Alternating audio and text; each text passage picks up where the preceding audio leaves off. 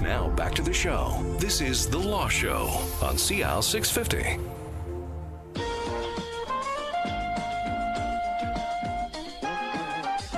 This is research. Huh? This is old school TV from the 70s. This is Night Court. It's The Law Show on CIL 650. Our guests in studio, Gordon Maynard and Rudy Kisher from Maynard Kisher Stoychevich, immigration lawyers from Vancouver. We're talking about citizenship issues here in the wake of Canada Day and all those swearing-in ceremonies. We've gotten to a lot of matters today. Gordon raised a couple of things in the last segment about revocation, or the government giving itself permission to take away citizenship. It's always been there, but the whole process has changed very dramatically. And you wanted to also speak to the matter of intent. And what do you mean by intent? This is a new requirement under the revised Citizenship Act.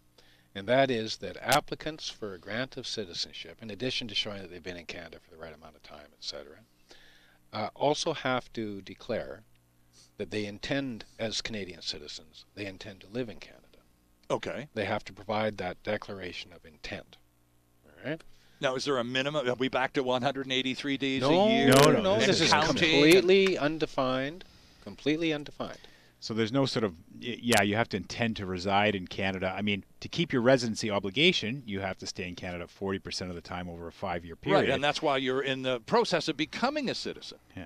Now that you've been granted citizenship, you still have to maintain some residence requirements. Well, it doesn't say that. Not once you're granted. It says when you apply, you have to have the intent to reside in Canada. Ah. So the day after you become a citizen, if you change your mind, you could leave Canada. Well, no, that's an unfair suggestion. What?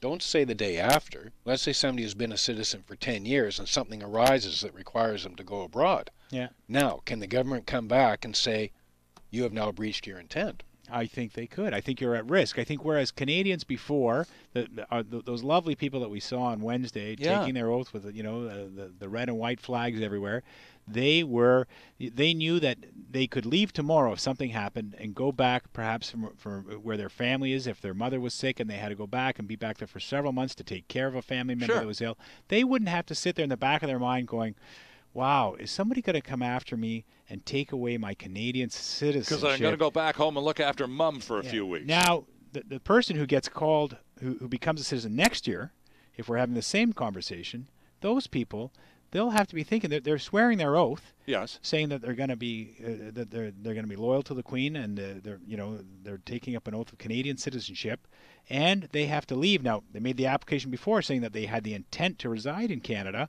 They're going to be thinking to themselves, well, am I going to be did I misrepresent? Can the government come after me now and say, we think you lied when you filled out your application to become a citizen, and maybe when you took the oath? I'm not sure if it's clear of when they'll be talking about. Right. But did you lie when you made that application? And we're going to revoke your citizenship. And as Gordon was talking about earlier, that revocation process is way easier with very few safeguards. So the intent falls into the same category as we've already discussed, misrepresentation, because you said you were going to stay around and you got on a plane 2 days after you swore yourself in. You're out of here. So but it's the same lack of the appeal process applying to this as well, Gordon? Yep. And plus it's very ill-defined. Now, I remember when this provision was proposed in the first readings of the bills, there was discussion with the government about where are you going with this? Mm-hmm. You know, I mean, are you going to say that anybody who leaves Canada after becoming a citizen is in breach of their intent that they declared, and that now you're going to go after them for misrep? They said, oh, no. This is only your intent at the time that you become a citizen. But then you're talking about a decision being made by an arbitrary official, a minor official in the Immigration Department. You know what this reminds me of?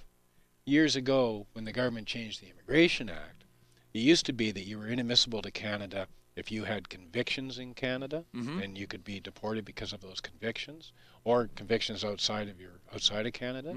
And then they changed to say we don't need convictions. If we have reasonable grounds to believe that you committed an offense, we can say you're inadmissible. Okay. And that's the way the law is right now. Right. And they said, well, the reason we're bringing this in is we want to go after the mafia figures, people that we know are dirty, but they don't have any convictions. That's who we're going to use it for. Who do they use it for? Anybody who's been charged with impaired driving can fall subject to that rule. People who confess to having smoked dope can fall subject to that rule. I don't think I've ever seen it used for mafia figures, but I've seen it used for a lot of ordinary people. All right.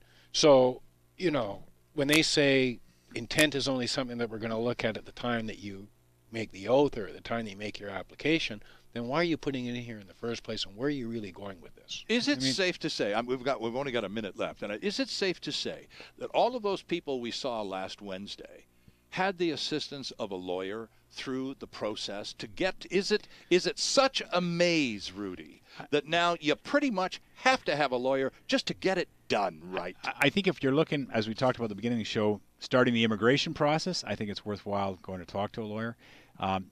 The people that are getting their citizenship, a lot of citizenship cases people do on their own, but it's good to talk to somebody to make sure that you're not sort of stalling, waiting to apply when you could apply, or applying and wasting your time and wasting your money. So I think, you know, even if you're not, while you may not need a lawyer for the entire process, and most people don't have one, it doesn't hurt to come in and talk to somebody to make sure that you're going the right route when you start your process. Well, especially with the frequency of changes, and I would think, particularly to the layperson, the immigration file is huge and very, very complicated. So I would hope that people are calling lawyers, just as you say, maybe not to hold your hand through the whole thing, but at least to give you the lay of the land and what you're up against. Yeah, it's better, you know, forewarned is forearmed. So I think it's to everybody's benefit to be educated on what they're applying for.